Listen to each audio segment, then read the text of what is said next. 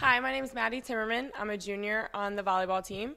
This is freshman Cassie Arndt. She is an outside hitter. So how's preseason going for you? It's going good. It's day 3. I think we all worked hard and we're all pretty sore at this point. Why'd you choose Maryville?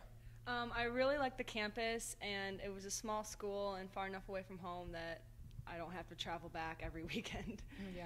So there's a lot of new people on the team. How's everyone getting along? You liking it so far?